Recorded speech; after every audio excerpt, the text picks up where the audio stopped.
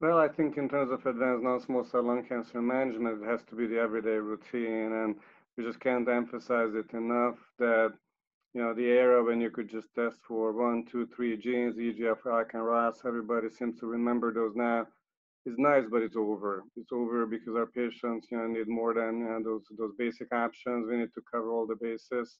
And I mentioned the 8 markers, so EGFR, ALK, RAS, RET, BRAF, MET, ERBB2, and TRAC. And that still doesn't reach some very promising emerging markers such as KRAS, where we've seen the development now of KRAS G12C specific antagonists. And we had Dr. Barbie as a keynote speaker to cover that topic for us fabulously. So hopefully we'll have him for a video as well.